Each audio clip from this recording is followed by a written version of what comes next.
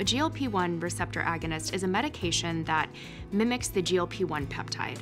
This is a hormone that your body makes naturally, and we know that in individuals with obesity, that these individuals sometimes produce lower levels of this hormone. And so what this medication does is it mimics this peptide hormone in your body, and it binds to the receptors. And we know that these receptors are in the brain and throughout the gastrointestinal tract. They're involved in regulating appetite, hunger, and satiety, as well as effects of hormones that are involved in blood sugar regulation. I think what's so interesting about GLP-1 receptor agonists is that there's not one single mechanism that they're taking advantage of to help patients with weight loss. And that's why this group of medications for weight loss is so much more effective and so much more powerful than anything we've ever had before.